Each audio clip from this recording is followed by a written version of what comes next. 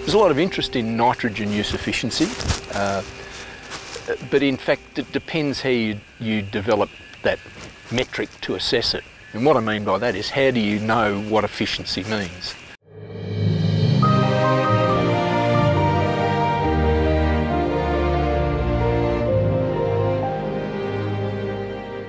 We've just completed some surveys of farms in Victoria and southern New South Wales, and we saw that nitrogen use efficiency, that is the amount of grain nitrogen that's removed versus the amount of nitrogen that was applied or supplied, whether by legume or fertiliser, the number varied from 30%, that is 30% of the nitrogen applied was removed in the grain, to 500%. So 5 times more nitrogen removed in the grain than was supplied from fertiliser or from legumes. Neither of those efficiencies are sustainable. In terms of a nutrient efficiency sustainability, somewhere around 100% is what we should be looking at, where removal is equal to supply. And obviously in terms of soil health, that means we're preserving soil organic material, which is where most of the nutrients become supplied from, particularly nitrogen. So aiming to measure your productivity versus your fertiliser use is a pretty good strategy for growers, and then developing a target for your nutrient use efficiency or phosphorus use efficiency or whatever the nutrient is you're most concerned with. They're good metrics in the same way that water use efficiency is quite a useful metric.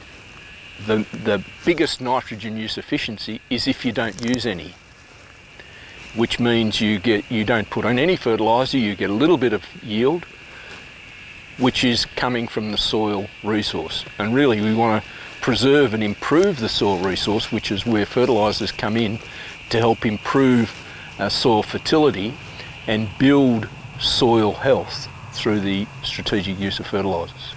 Within that broad spectrum of nitrogen use efficiency, from the 30% to the 500%, there are strategies you can use to help get the most out of the nitrogen that you would apply, either from pulse crops that supply it through mineralised organic fixed nitrogen then remineralised, or by fertiliser management. And it all comes back to these 3 of the 4 R's.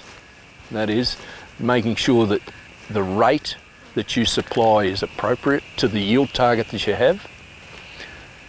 And for a wheat crop, let's say that's 40 kilograms of nitrogen per tonne of yield potential. For a canola crop, it's about 80 kilograms of nitrogen per tonne of yield potential. So there's a benchmark, if you like, for initial nitrogen supply. But then the way you supply that through the timing and the placement are also important.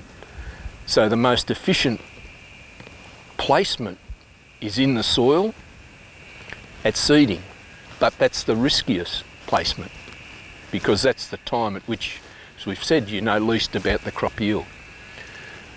But then the timing also extends to in-crop application. And so with canola and wheat, in-crop application is within limits as effective as early application or at seeding application. So again, the sort of rule of thumb is a third, and maybe another third. So a third at seeding, a third at GS, at growth stage 30, start of stem elongation, and maybe another third in terms of meeting your yield potential.